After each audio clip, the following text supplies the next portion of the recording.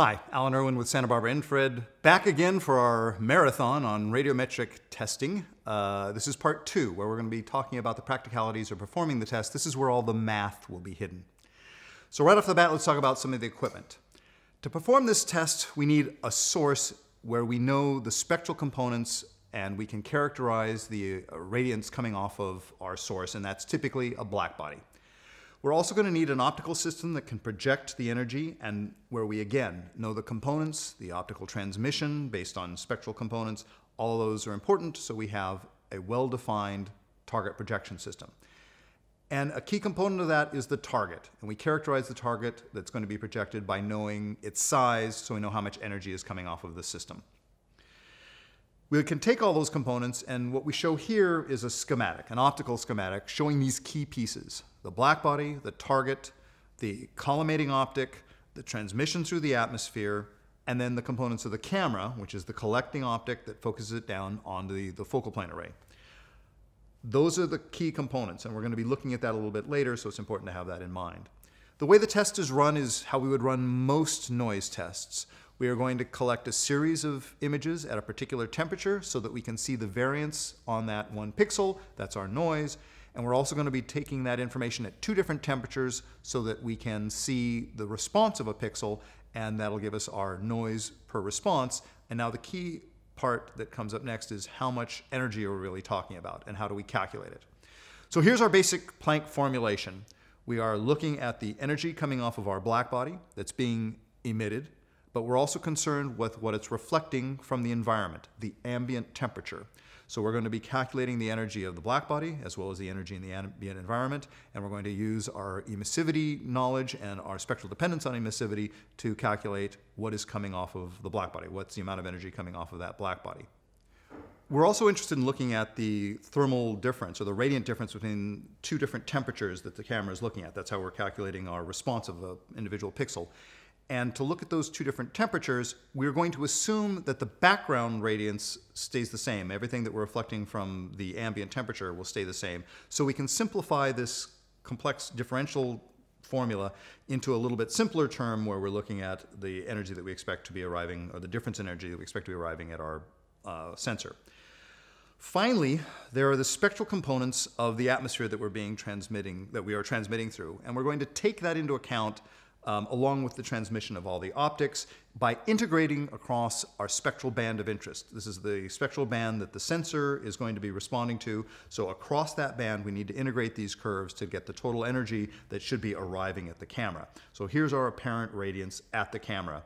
And using these values, we can now come to a formulation for noise equivalent radiance.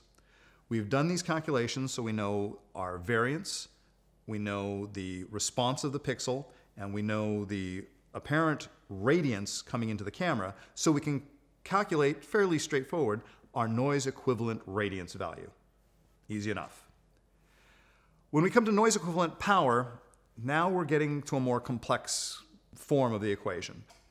To determine the noise equivalent power, or the flux that's coming out into the camera, we are looking at the radiance from the black body. That's the calculated radiance. We need to multiply that by the area of the target, what we're limiting to. Remember, the radiant flux is normalized. So we take the area of the target, and we also need to take the angular subtense, the solid angle that we are collecting using our primary optic.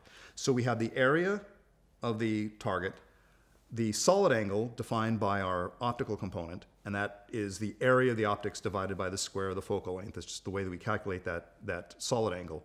We multiply those times the radiance, remember it's that normalized value from Planck's constant, to calculate what our total flux is off of this system. Those are the key components. Now we're going to create a ratio, a noise ratio, which is basically what our measured noise is divided by the total response of the pixel. But that gives us then our radiant noise, or our flux noise, coming out of the collimator as it arrives at the camera. That's the first part of our calculation. The next part is the noise equivalent power, the fraction of the total noise that's actually getting to our key component, which is a sensor in the focal plane array. And there, what we are dividing is the angular subtense of a single pixel. We're dividing by the total angular subtense of the sensor to the primary optic.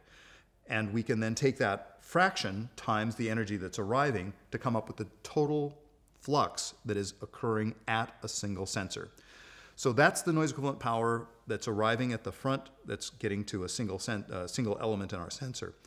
We combine those two equations, the two parts, and when we find our noise equivalent radiance calculation, we can normalize and simplify some of this equation. So we get this. The noise equivalent power is equal to the noise equivalent radiance times the IFOV. That's this angular subtense of a single pixel, single sensor element, squared. That's the angular subtense squared to give us basically our solid angle, times the area of the camera's optics.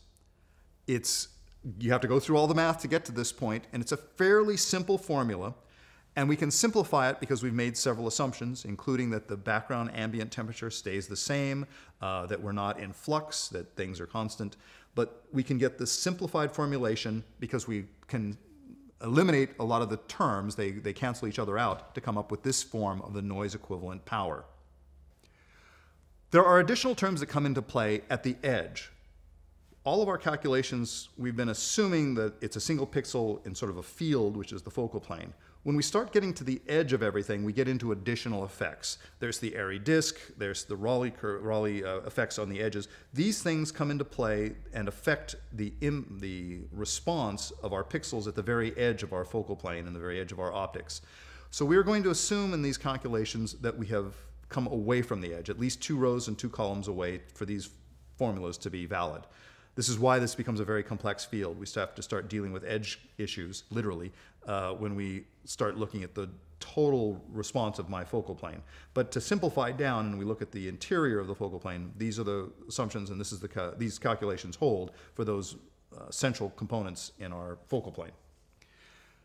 When we then look at calculating noise equivalent irradiance, we take the total power that's arrived at our sensor and we divide by the area of the sensor that's taking that measurement. Remember, irradiance is flux divided by the area of the sensor element. And that's what we do here. Noise equivalent power divided by the area of the sensor element gives us our noise equivalent irradiance or noise equivalent flux density. Finally, we come to D star, or specific detectivity. Now, the formulation is pretty straightforward. We are taking the noise equivalent power and we're normalizing it to the area of the detector and the bandwidth of our signal measurement system.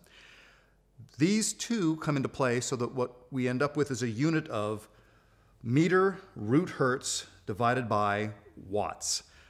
This formulation allows a couple of things in terms of D star being higher or being better with better sensors, as opposed to most noise measurements where the better the sensor, the smaller the noise. It also takes into account the bandwidth of your electronics. There are other components that come into play. The problem is D star is rarely used anymore. It's an older measurement. It was important when we had single element detectors, but now that we're talking about focal planes, there are other measurements that become critical, such as noise, that limit the response of our system. We're not as concerned with D star anymore. So it's important to know where it comes from and what it's about. It's not all that important to understand how to use it. Okay, those are the formulations. Now, there's some critical assumptions that we've done throughout this to simplify it, and that's the problem with a lot of radiometric measurements, is that we tend to believe the simplifications are in fact reality without keeping in mind what those simplifications have been. One is that we've assumed the environment is at thermal equilibrium, which is really hard to achieve. In most situations, you could have a fan or somebody walking by. All of these, air conditioner comes on, all of those elements change the thermal equilibrium. It creates a dynamic environment, and so some of our assumptions in creating these calculations are invalid. So thermal equilibrium is an important one, which is why a lot of these measurements are done in closed rooms where the operator is not allowed to move around so that everything can come to equilibrium and stay at a constant value. We've also made some assumption about the camera optics, that they're being smaller than the exit aperture of the collimator. That's to avoid all of the optical edge effects that occur with a lot of these systems, and we're only dealing with the edge effects of the camera itself. If you match the camera optic to the optic of the output, you have some additional complexity, especially around the edges, and that we're not discussing here, but need to come into play when you're looking at sort of the response of those edges on our sensors. We are also assuming the ambient temperature doesn't change, and that's also remarkably hard to do. it's hard to do that and also maintain thermal equilibrium, because one of your first thoughts in maintaining a constant temperature environment is have an air conditioner. But every time that air conditioner comes in, we're providing a thermal non-equilibrium. And so maintaining a constant temperature through the course of the day when you're doing tests is not easy. Light hitting onto your room. I mean, you can just take a thermometer, put it up on the wall, and see how the temperature changes over the course of a day, and you will get different responses because you saw in the formulas where they were and where we tried to simplify them out. So all of those assumptions combine to make it a very difficult measurement to have both repeatable and be accurate. And you've got to control those elements to stick with the simpler formulas, or understand all the elements well enough that you can go to the more complex formulations and still get valid results, or at least repeatable results. Finally, how is this thing used? Well, the uses of radiometric measurements are that we can, pretty much like we would use any noise measurement, we can characterize and detect failures within a camera, we can compare different devices within a model series, and we can compare some measurements across different camera models as long as we understand how they've been measured and to make sure that they've all been measured properly or accurately, so that we're not chasing different components, that we are actually dealing with all of those assumptions that we've had before and we understand what the calculations are.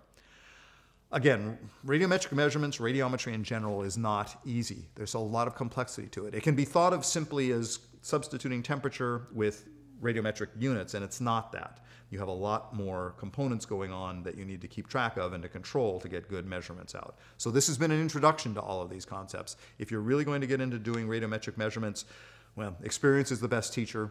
Get out there and actually take some measurements, see how hard it is to control all the different elements, and continue to research it. We've only touched on it. We went through a lot of material that just touch on it, and there's a lot more depth to it as well. Thanks very much for sticking it out, and that's it for this radiometric series.